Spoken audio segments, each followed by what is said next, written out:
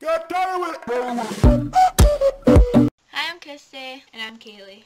And today we're going to be testing out Loreal Total Coverage Foundation. Infallible Total Coverage Foundation. Because I already have makeup on, because I was at college today, you were asleep in my bed.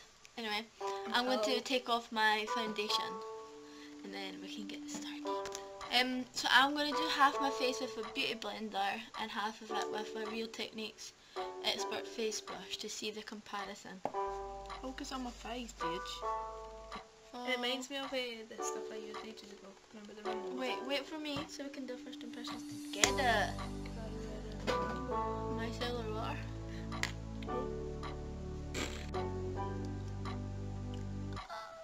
Looks like a little poop. That's how you think it is. Oh my god, look, it looks like it's got eyes, look. Oh yeah.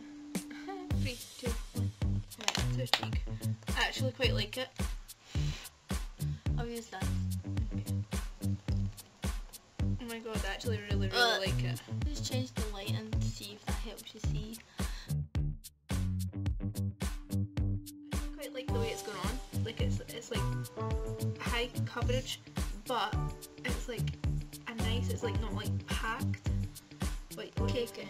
Yeah, like it's not cakey. What are you thinking? Look how much I've covered my freckles and I used a little bit. That's so good. I don't think you can really see on the camera, but I do have quite a lot of freckles. There's nothing wrong with freckles, I just prefer to cover them. Yeah.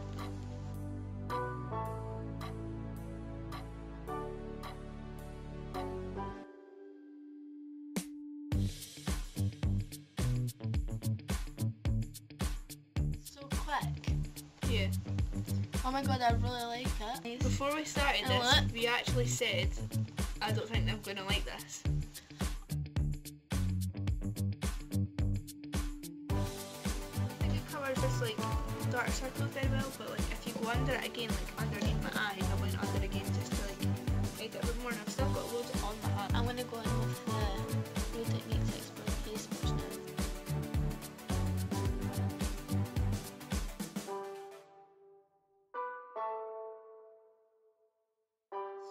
I think that I'm going to put some like of my contour stuff on just to see if it mixes well with it or if it like gets all patchy. Yeah. So basically it covers up spots really well and it covers up redness really well. It matches to your skin. As you can see, it's a nice matte finish and it's full coverage, but it's not like cakey. Like you don't need a lot. Yeah, you don't need a lot.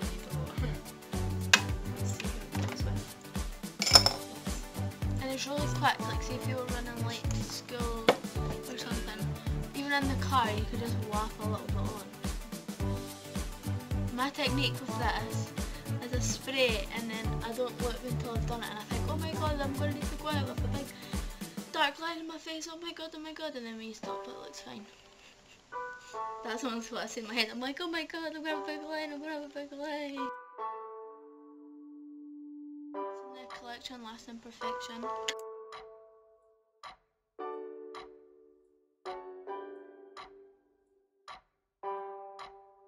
It's really matte, which I was worried about because of...